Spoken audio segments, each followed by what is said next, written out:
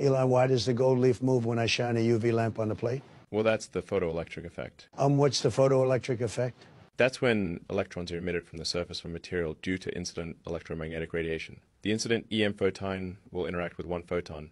It is a one-to-one interaction that happens with no time delay.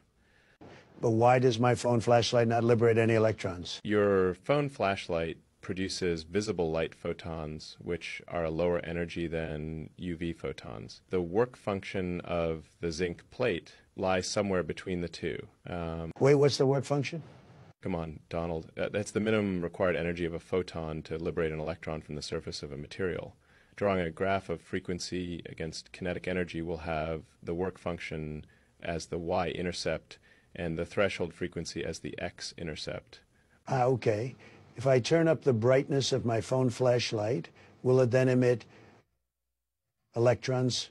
Nope, because you're still below the threshold frequency. If it was a more intense UV lamp, then the rate of photoemission would increase. What if I did increase the energy? Then electrons would be liberated at higher speeds, as any energy greater than the work function is converted into kinetic energy.